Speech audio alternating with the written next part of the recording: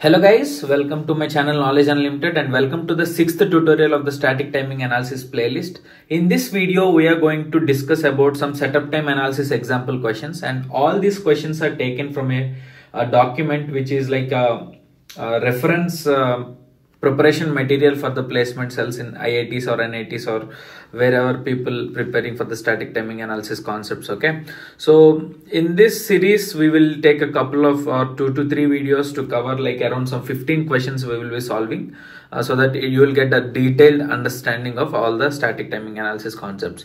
So coming to the first question, these are the definitions. Okay, define setup time, hold time, clock to queue delay, raise time, fall time, duty cycle, slew, skew, jitter, all these can be asked. Okay, so I recommend you to refer for these definitions before going to any interview regarding these concepts they might ask.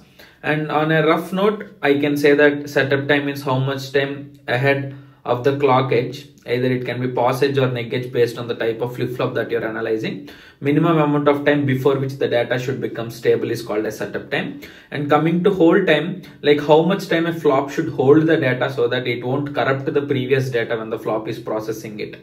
I'm giving a vague definitions of it, plus but please, I recommend you to all go through all of this. Okay, clock to queue delay means when a clock event or the clock edge occurs, it can be a positive edge of clock or negative edge of clock based on the type of flip-flop. I'm stressing that. Okay, so when the clock edge occurs, how much time the data will take to come from the input to the output of the flop is called as clock to queue delay. And then raise time means some will have a varied definitions, but it's like how much time it will take to reach from 10% of its value to the 90% of its value. And similarly, the fall time is 90% to 10% of its value. Some books also specify as 80%, 20% and all, but you please go through the definitions once again.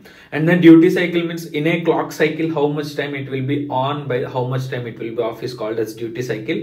So on top of it, you can say this slew, skew and all. Skew means the delay in that path, and then slew means the slope of that, which is like you know that inclination, right? When the wave rises or falls, it will have some slope, that is called as slew and all. So you can all go through those definitions. So coming to the second question, which of the following flip-flops can work at maximum frequency? And all the time delays that are given here are in nanoseconds. So if you see the scenarios here, they have given for flip-flop 1, flip-flop 2 and flip-flop 3. Okay, and for flip-flop 1 it is given as clock to queue delay as 5, setup time as 3 nanoseconds, hold time as 2 nanoseconds. Similarly for flip-flop 2 and flip-flop 3, there are several values that are provided. So if you guys remember the formula for the setup time, it is T clock period minus T setup time, and then here T clock to queue plus T combo. So whether here it is greater than or less than means always your data should reach faster than this. So your clock to queue delay plus combo delay should be always less than T clock minus T setup time. So this is the formula that we have derived. Since this we can answer based on the kind of circuit that is being designed with the flop. But for time being, let's assume that flip-flop 1 is connected back to itself only. Okay, so then since there is no, let us assume that the T combo equal to 0, because it is not specified explicitly. So then T clock period should be greater than T setup time plus T clock to queue. Means if you put for all these flip-flops, for flip-flop 1 it is 8 nanoseconds, T clock to queue plus T setup time. These two components I am adding. And then here it is 10 nanoseconds and here it is again 10 nanoseconds. So for the first flip-flop, for flip-flop 1 alone, the T setup time plus T clock to queue is very less, which means the clock period required is much less than the other two cases. If the clock period is less, which means the frequency is more, so flip-flop 1 will operate at highest frequency. Okay, so in that way you can analyze this kind of questions. Okay, very simple, just go through the formula and then just try to understand how it's going to be related. Okay, and then the third question is derive the maximum frequency of operation of the following circuit in terms of T CQ, T setup time and T hold time of the flip-flop.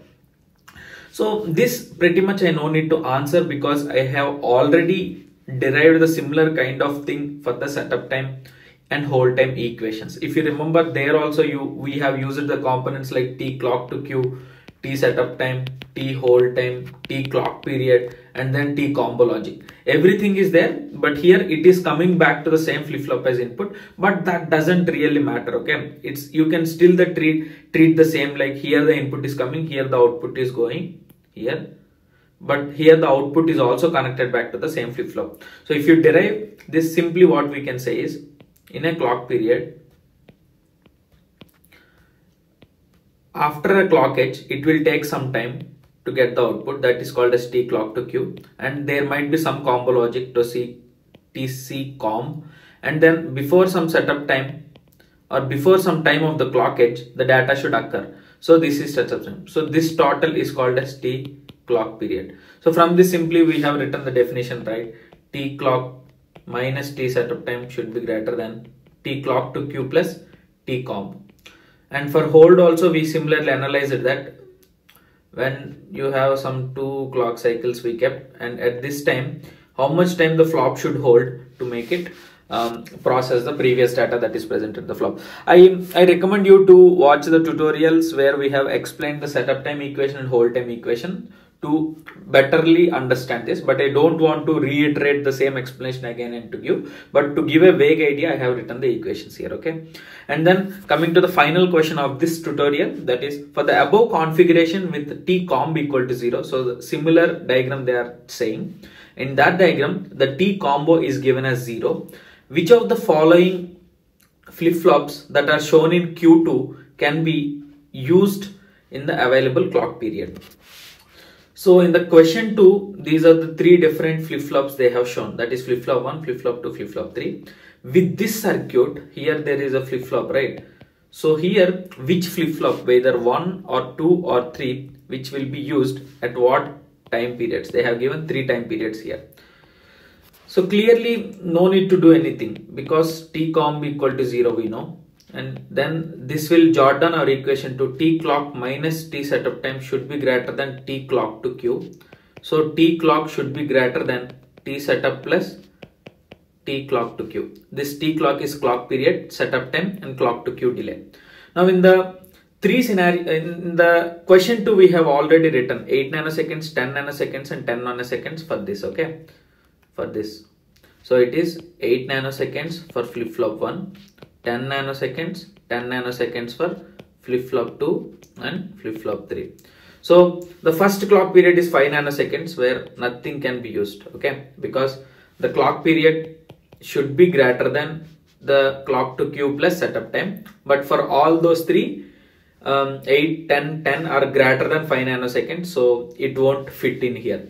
But coming to the second time period, that is 8 nanoseconds, this we can use, okay? This we can use. 8 nanoseconds clock period, flip-flop 1 we can use, because here it is at least greater than or equal to is the ideal formula, right? It can be, in ideal case, it can be at least equal. So this here flip-flop 1 will be fit, here nothing will fit, no flip-flop. But third case, T clock period 15 nanoseconds is clearly greater than all the 3. So here all the flip-flops can be fit, flip-flop 1, flip-flop 2 and flip-flop 3. So in this way, you just pause in little, try to answer the question on your own, and then watch the video again for the understanding it in more clear way, okay?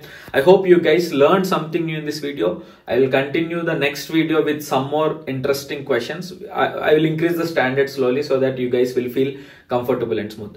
That's all for this video. Hope you guys learned something new. See you in the next tutorial.